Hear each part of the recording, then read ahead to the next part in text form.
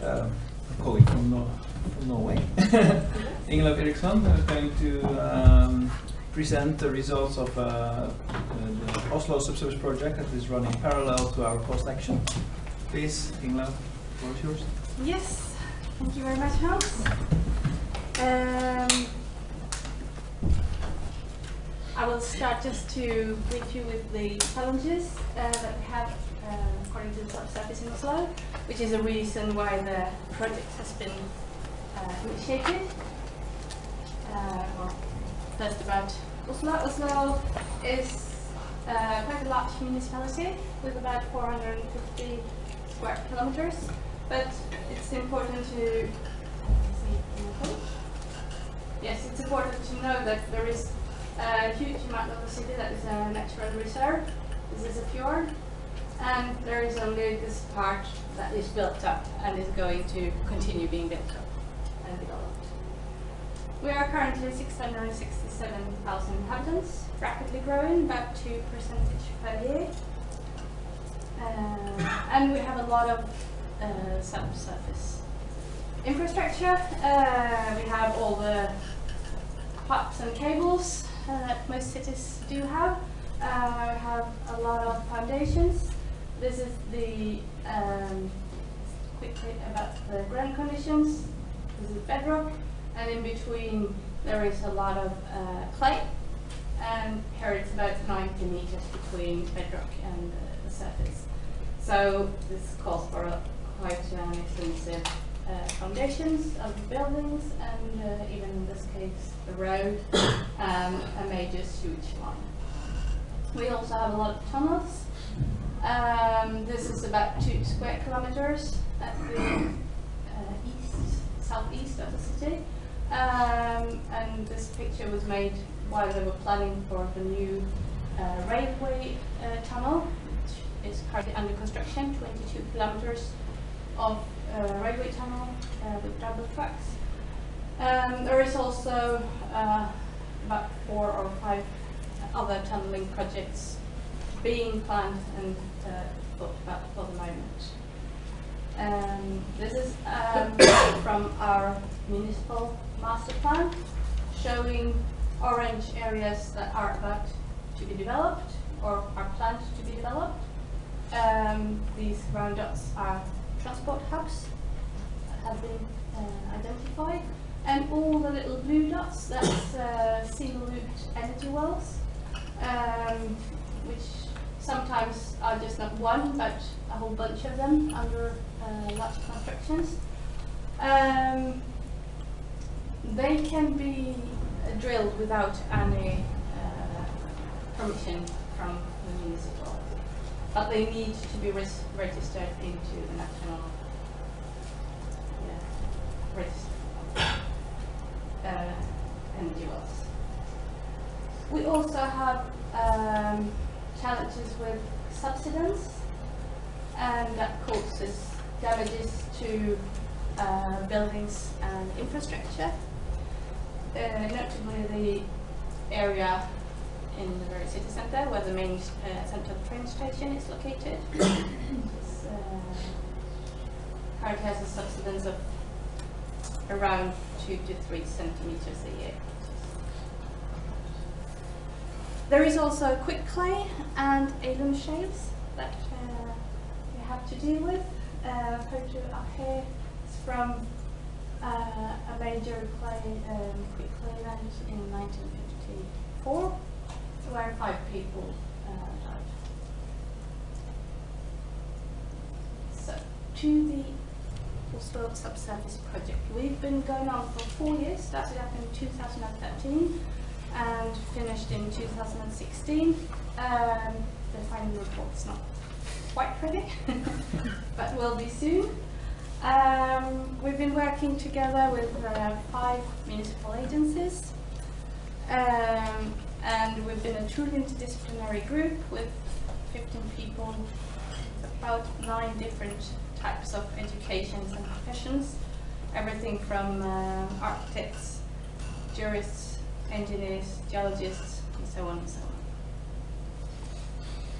Our main objective was a safe urban development with effective tools for a sustainable use of Oslo's subsurface. And I'll quickly choose some of the results. There's a lot of them, not enough to fit in a 20-minute presentation.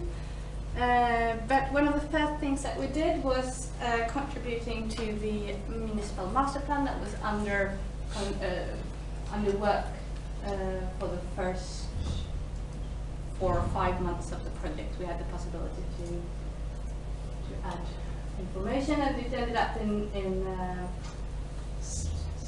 zones requiring special considerations with restrictions to establish energy wells within the city. That means that anyone who wants to establish an energy well within these zones here, they need to ask permission from, not from the municipality, but from the national organizations that do construct major subsurface constructions, like the National Road Agency, National Railway Agency, and so.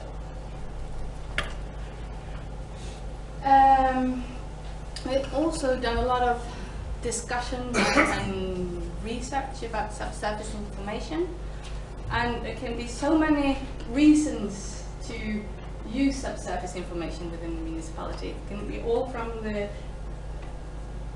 trying to find a leaking water pipe to making large strategic decisions about the city.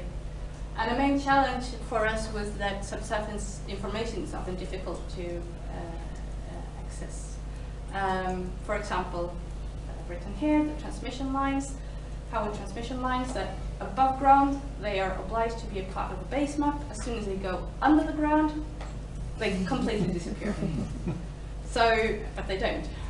And then they are considered a threat to, sometimes a threat to security to actually put them on the map. And what is needed, we have looked at the urban planning process, very much with the help of Johan, who will present after me. And we see that we need competence and knowledge about the subsurface within the municipal organization. We need knowledge about what information is needed and when it's needed and who needs it. And we need maps and models that can give us access to the information. And we also need workflows and processes that include subsurface information in the urban planning process. We have produced a large document with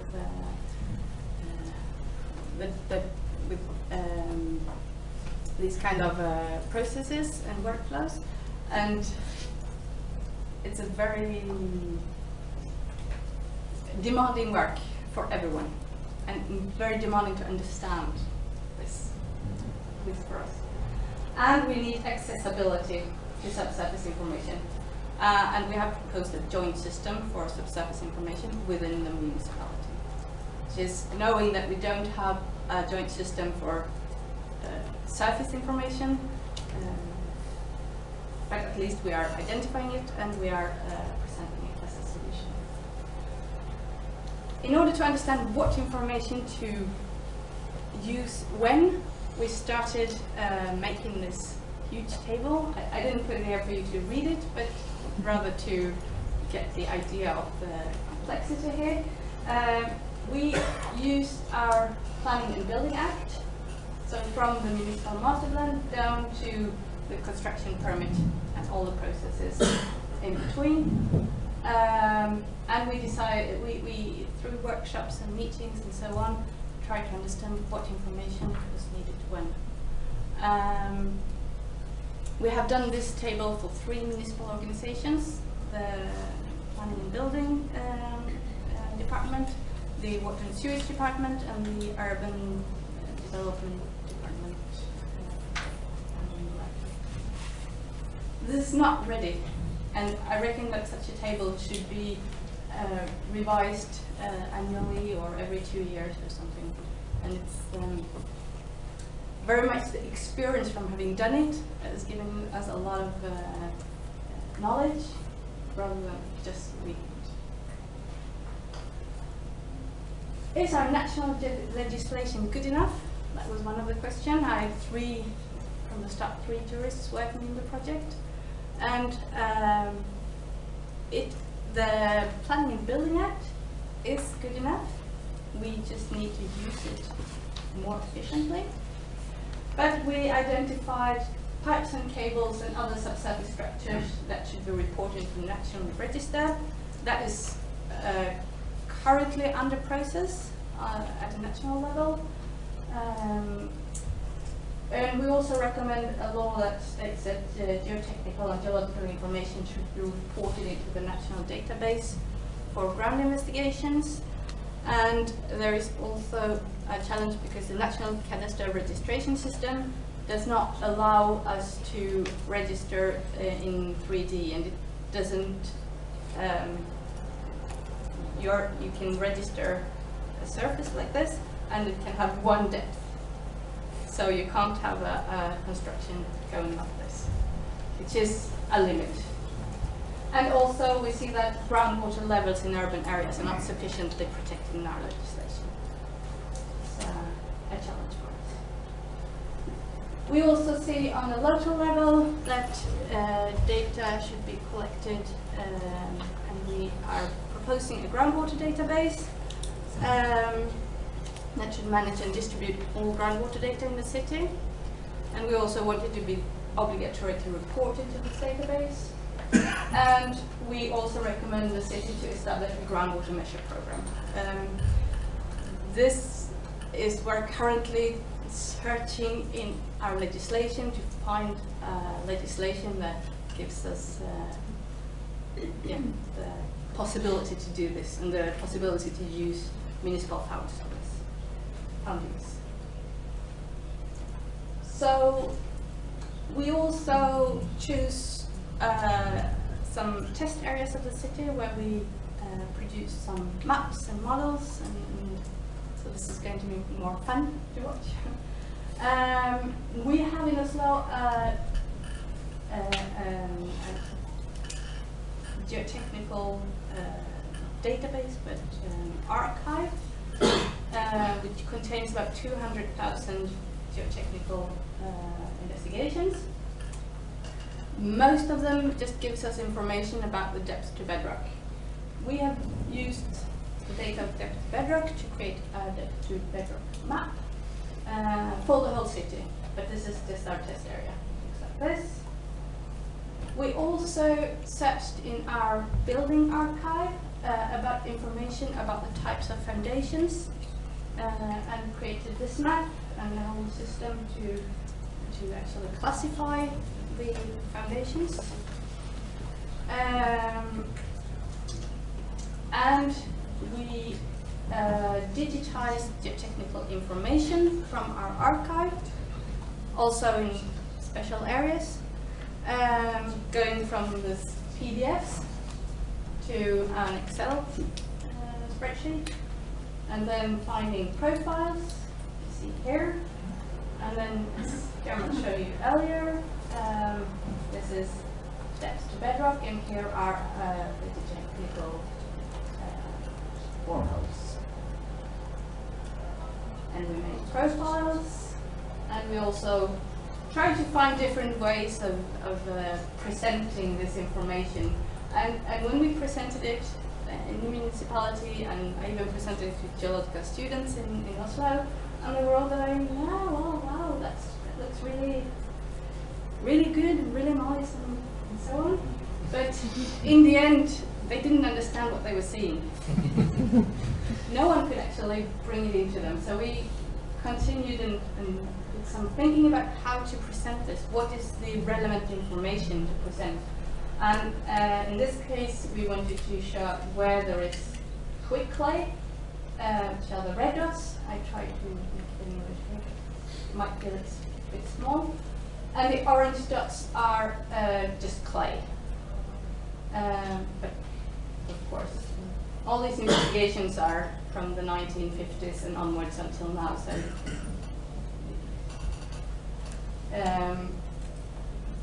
this area is the new large development area called Hovenbyen. And when we produced this information to our urban planners, we saw that they actually came back to us and they asked, could we have it into our analysis of how to use this information. We also produced subsurface use in 2D and 3D. A subsidence attention map where we put together average subsidence information, depth to bedrock, and geology maps in that place, which is what we are planning to bring into the, or we are we'll propose to bring it into the municipal master plan.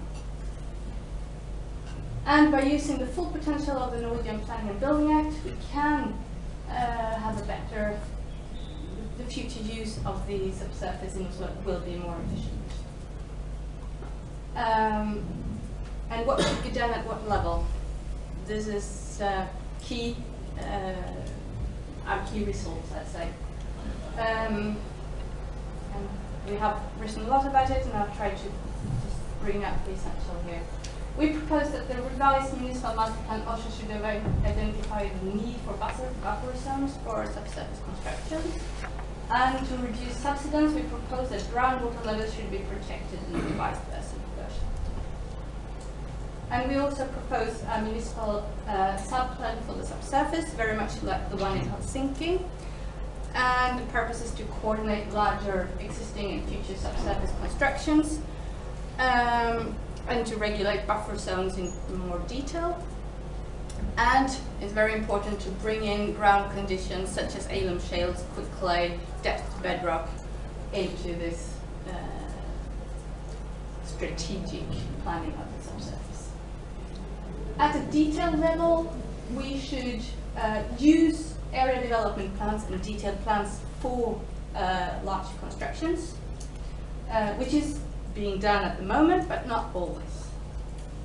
And we also propose subsurface information analysis that should be carried out to provide relevant subsurface information into the planning process. And we can see that it's starting to be brought in already, thanks to the work and the digitization of geotechnical information that we've done, which is very nice.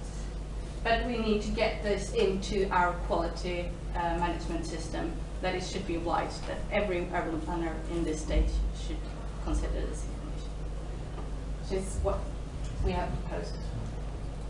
And for building project, there is a need for more information about ground conditions and subsurface structures at this level.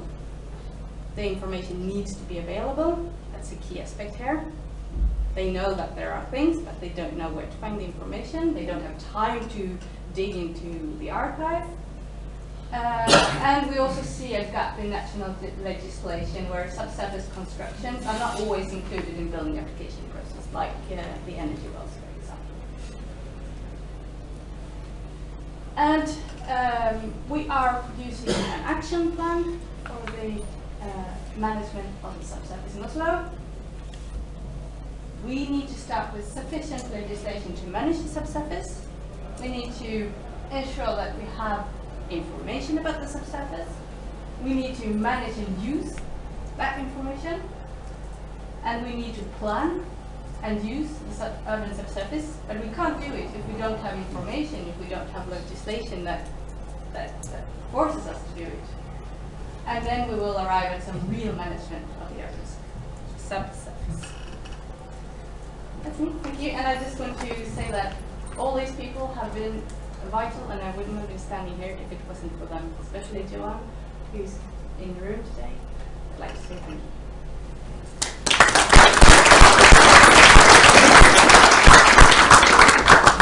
Thank you, Ingelov.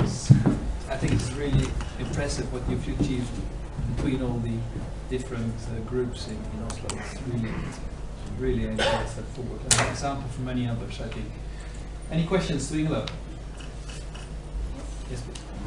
I wonder, will this future master plan be a 3D model, and thereby also identifying conflicts between different usage? I mean, the future sewage tunnel and the future tunnels, yeah.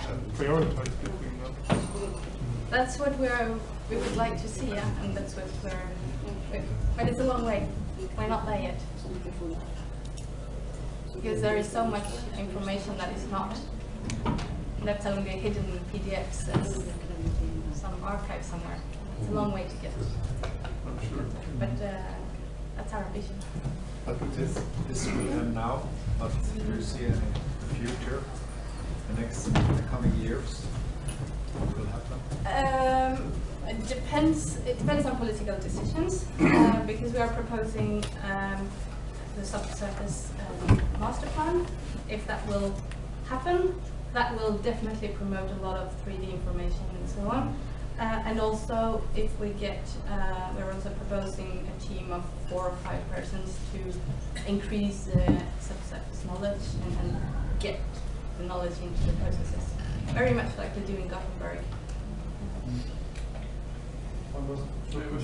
Okay, what's the same? Okay, then we stop here. Thank you very much, Ingelov. And then we going